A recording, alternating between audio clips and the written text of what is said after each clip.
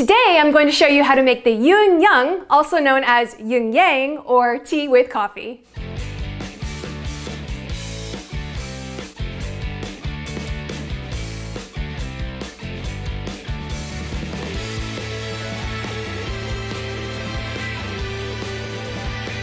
Welcome to this special series on how to make boba drinks using restaurant quality grade ingredients found in most bubble tea shops. I've owned successful award-winning bubble tea shops over the years, and in this video I'm going to share with you one of my recipes.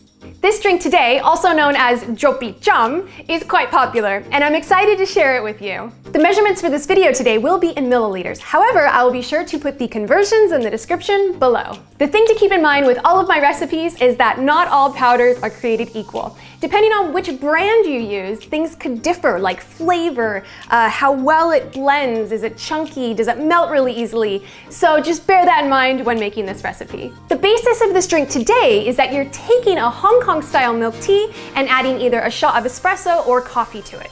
My classic milk tea recipe has a very similar flavor to Hong Kong style, so we're basically going to be taking that recipe and switching it up. This is an industry standard bubble tea scoop. It's approximately 15 to 21 milliliters and it's just under 1 tablespoon. When working at a bubble tea shop, consistency is key. You want to make sure that your drinks come out tasting the same every single time. Now the best way that I find to do this is by scooping, shaking real quick, and then getting a level top, just like that. Now, a lot of places might do Hong Kong style milk tea the traditional way with tea and condensed milk and evaporated milk. And then some bubble tea shops will do a classic milk tea with, again, black tea, creamer, and fructose, just very basic. However, I personally, for my classic milk tea, like to use a classic milk tea powder. I feel it makes it much more rich, thick, flavorful, and you know, there's certain flavors and spices in it that just give it a really unique flavor, and it's one thing that makes my shops very different than other bubble tea shops when it comes to the classic milk tea.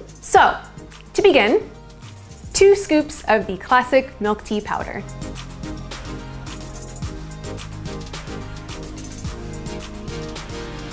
And remember, this classic milk tea powder is a flavor-based powder, which means that you're going to need to then add creamer and or milk and fructose and or sugar. And next is 2 scoops of creamer powder.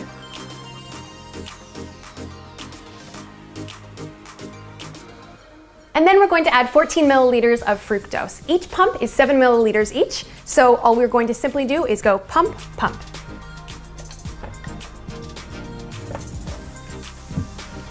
I prefer using this method when it comes to the fructose. It's very quick and easy. It is actually very efficient and it saves loads of money as opposed to getting one of those giant fructose machines, which is a lot of hassle, a lot of expense, and it does tend to clog quite easily. Okay, so this next step is for us to add a shot of espresso to our beverage. So personally, in my shops, I really enjoy having this mini compact Nespresso machine. It works out really well. All you need is just these pods. Each pod has a shot of espresso in it.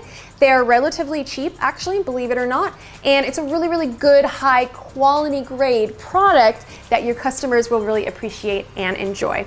And it's really easy to use. All you simply do is put the pod in the machine, hit the espresso button, and then the espresso comes out.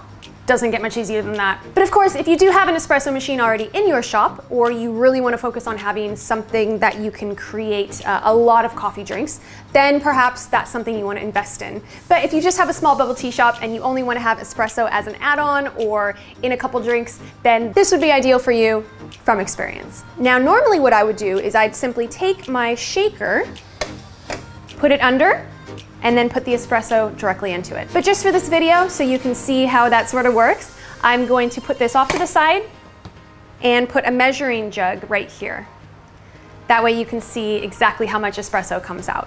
First, you want to turn on your machine, make sure it's warmed up, open the top, put your pot in, close the top, and hit espresso.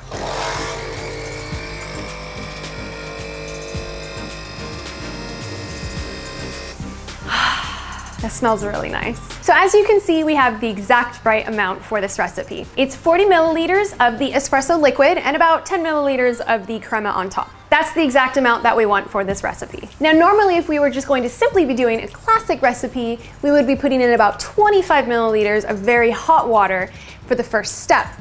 We're actually not gonna do that first step because this is hot and it will melt the powder. All right, so I'm just gonna put this espresso into the classic powder mix.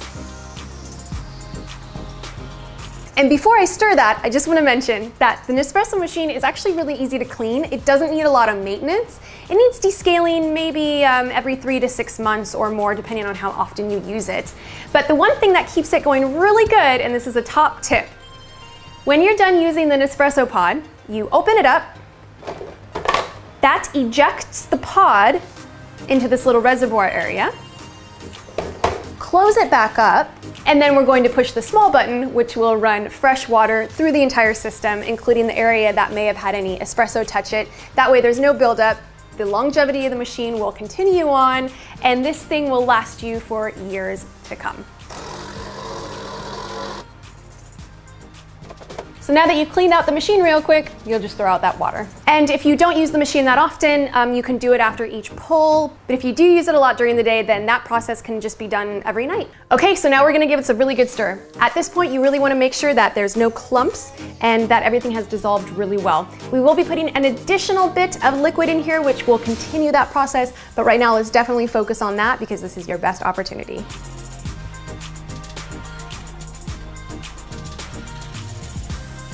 And now, in your bubble tea shop, you will come over to your black tea dispenser and dispense 100 milliliters of black tea.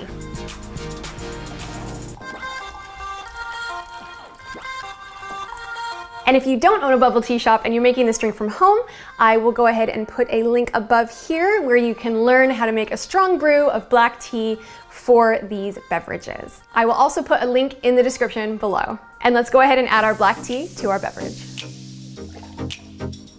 We're going to give it one more quick stir and make sure that everything is combined.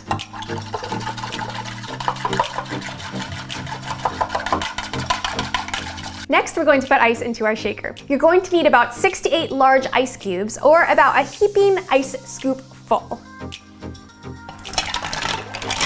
This shaker is meant for a 350 milliliter beverage, and so the idea is the liquid was about here, and now we're going to be adding ice almost to the very top. And yes, the ice is going to melt when we do this next step. We're going to shake it, get it really, really cold, and when that ice melts, it's going to dilute that mixture and get it just absolutely perfect. And then we will pop on our middle section and our top section. And now we're gonna head over to the shaker machine. All right, so here we have a shaker machine for our shaker. Now, if you don't have a shaker machine at home, you can shake it for maybe 2 to 3 minutes until you get really good condensation around the outside where it's practically dripping off. But if you do have a shaker machine, then 30 seconds to 1 minute will do the job.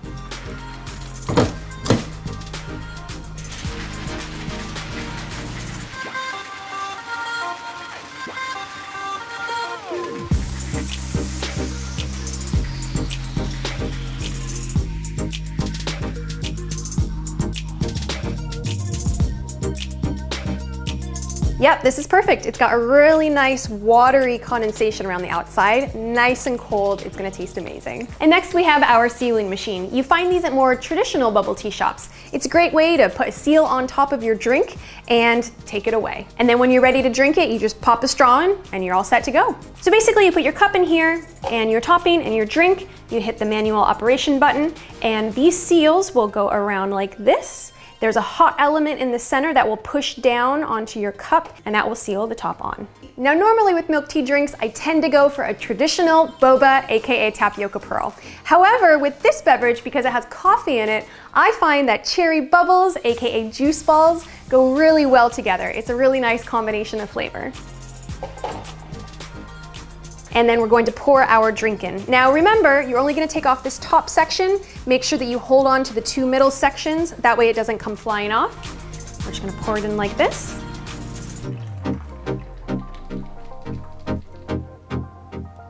And once you've poured out all the beverage, there will be just enough room on the top for a couple ice cubes. Just make sure you don't go above that top line. And of course, make sure that there's no liquid on that top rim. And then we'll hit the button.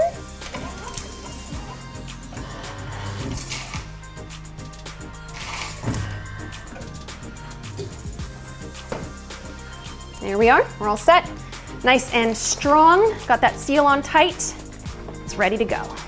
Let's try it out. Well guys, I can't wait to drink this. The YingYang is one of my favorite beverages, especially with those cherry bubbles in the bottom. I got my reusable glass straw, boba size, and let's see how it tastes.